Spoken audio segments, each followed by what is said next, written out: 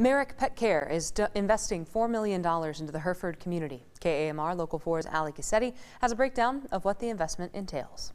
We're investing in all of our people here in Hereford.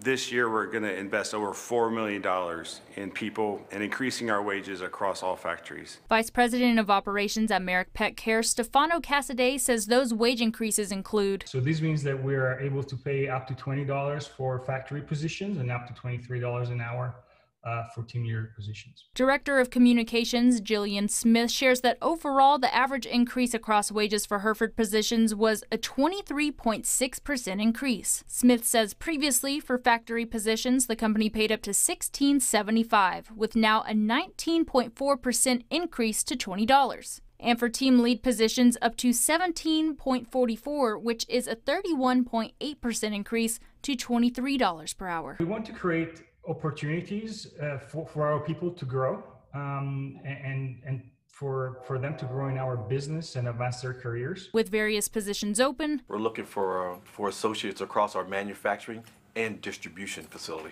Cover forklift operator positions. We have inventory specialist position, also maintenance manager position available, as well as production operators. Merrick Pet Care is looking and ready to hire. We look for the potential in people. So if you share our passion with pets and are willing to work hard with us in creating some outstanding food, then please feel free to join us and try to join our team.